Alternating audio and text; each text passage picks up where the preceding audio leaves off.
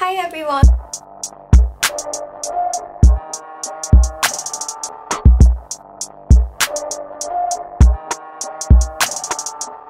Welcome back to my channel. So for today's video is mag-film lang ako about how I clean my brushes. I-share ko sa inyo kung ano yung gamit ko and kung ano yung way ko on how I clean them. Masyado akong madaming brushes ngayon na hindi malinis. Like this one, hindi ko sila nagamit. So, malinis sila. Ang problem ko lang is naka-stock sila. So, ayan na, nakikita nyo may alikabok.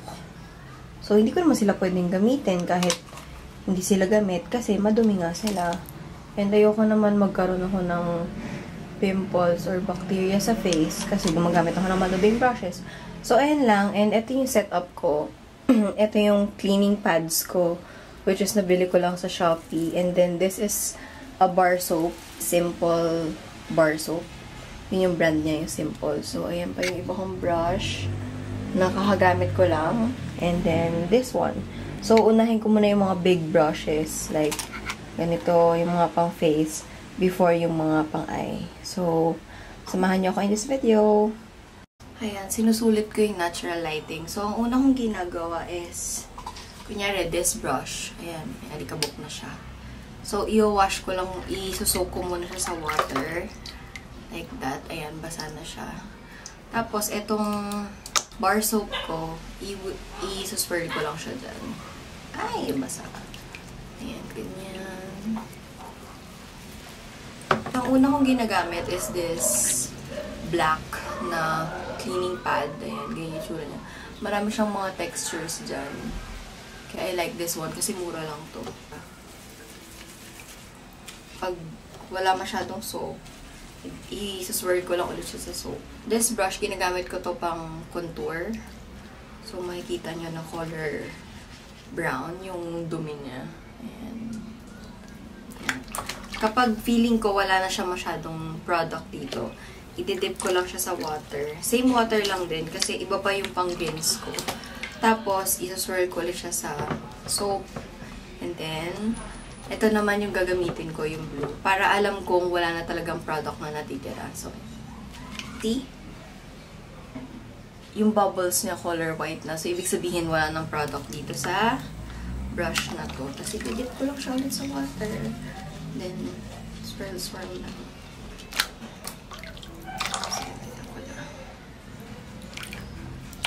This powder brush.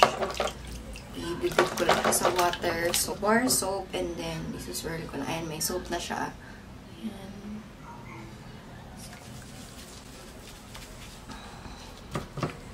Pakikita ko sa inyo yung super dumi kong brush.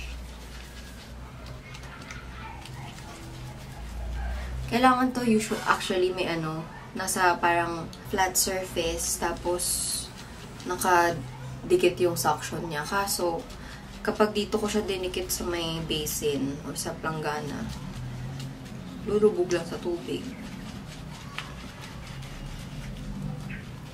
Ayan, medyo yung bubbles niya white na. So, I will go into, i-dip ko lang sa water ulit.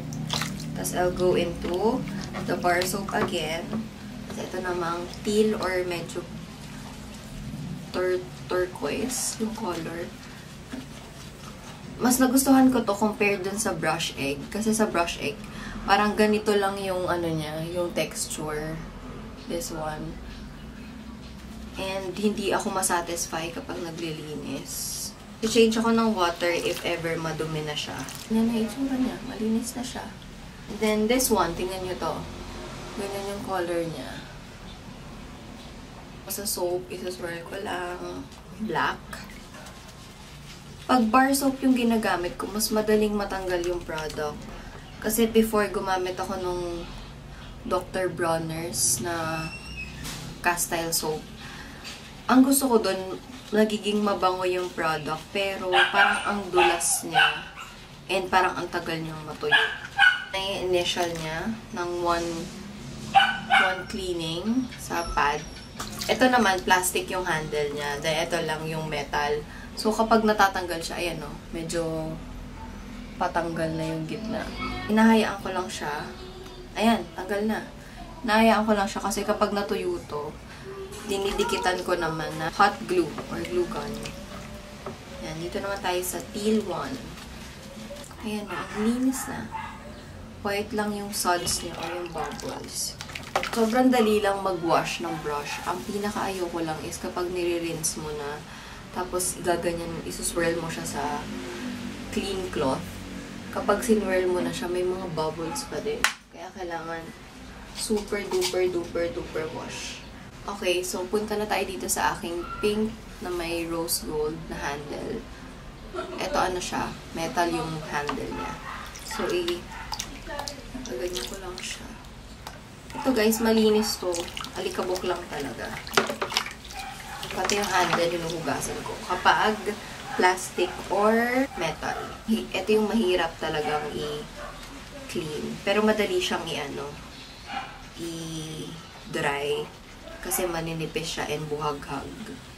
Sobrang pro ko na sa paglilinis ng brushes. Pero I don't know yung usage niya. Especially yung mga pang-eyes. Ang alam ko lang is yung pang-face.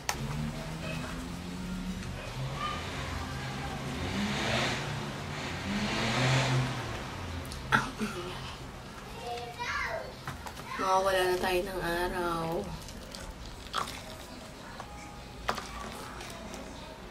Itong pang 9 ko is this Antlux na angled brush. Yung ginagamit ko for contour. Tapos ganito na yung head niya, yung brush. So, ang dumi na, diba? Kita nyo guys, medyo brownish yung bubbles. Yung so, initial na wash, ganito na siya. Yan, wala na siyang product na sumasama. Wala na contour product. Ayan, so nakapaglinis na ako ng 9 brushes. Itong 3 ibang brand, tas iba din brand nito, tas iba din brand nito, tas iba din, tas ito kay Mama Ann. So, ito pa yung lilinisin ko, and then this one.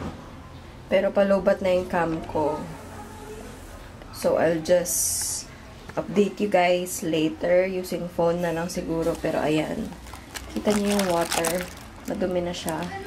And, ayan. And maganda sa bar soap kasi hindi siya agad-agad natutunaw. Okay, situation right now.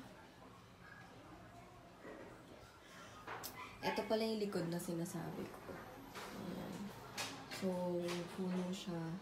So, ayan. Nagpapalit lang ako ng water and then magsuset up ulit ako dito kasi masakit sa likod kapag nakayuko ka. Ayan, guys. So, tapos ko na sila i-rinse and i-ano ko na lang sila dito sa rug na mahaba. Ayan, mahaba siya.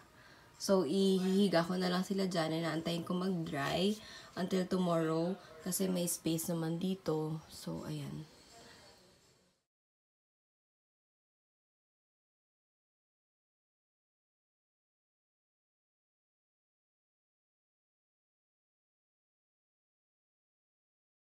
Ayan, so, nahiga ko na sila dyan. Ito yung mga hindi na kailangan i-rinse. Tapos, ito namang 3, kailangan pa i-rinse. Kasi, ayan, kapag iniikot-ikot ko sila dyan sa rug, may mga part na merong, bubbles. So, ayan. Ayan, guys. Kakatapos ko lang patuyo nung aking ihiga yung aking mga brushes and maliligo na ako. But first, I will show you how I lay them flat. Ganito yung arrangement ko sa mga brushes ko. If tapos ko na silang i-rinse. So, na-rinse ko na ulit yung mga kaninang may mga bubbles katulad nito. Ito. Tapos, ayan. Tapos, konti. Itong 3. Tapos, ayan, 2 or 3.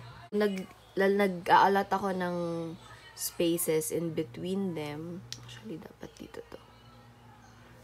Nag-aalat ako ng spaces in between them. So, may space sila para mag-dry. And ito, actually, dry na siya. Kaya ko siya gusto kasi ang bilis na ding mag-dry. Ito din, dry na. Itong 3. Ito, basa pa yan. Ito, medyo basa pa. Hey guys, I'm back. And tapos ko na ihiga yung mga brushes ko, which is, ayan, sila. And ayun, shinare ko lang siya sa inyo kasi maglilinis din naman ako ng brushes today kasi gagamitin ko sila tomorrow. And might as well na i-share na lang din sa inyo kung paano ko sila linisin. Kahit sobrang boring ng video na to. I hope na-enjoy nyo. So, don't forget to like, subscribe, and comment down below. And I'll see you again on my next video. Bye!